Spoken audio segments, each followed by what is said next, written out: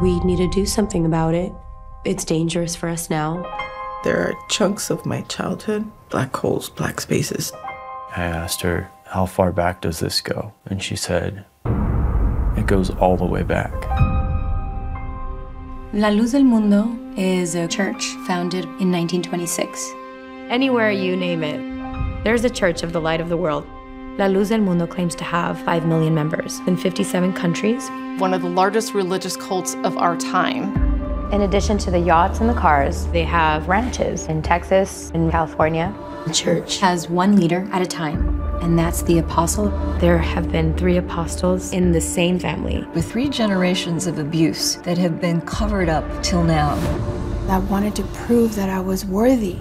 They almost make it seem romantic and like a fairy tale. You're gonna be a princess. He hit me until I fell.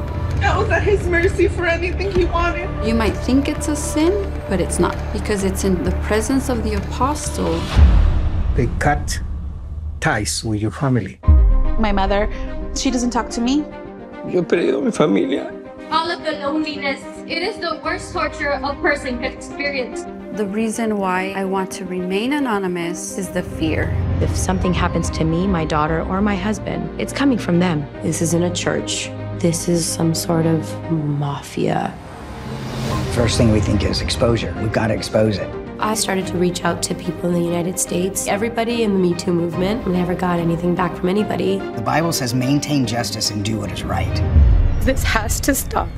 I think that this would have been different if these were white American girls. We're gonna get justice. They have so much power. It got bigger. Everybody exposing this beast. No vamos a parar hasta encontrar la verdadera justicia. The truth is there.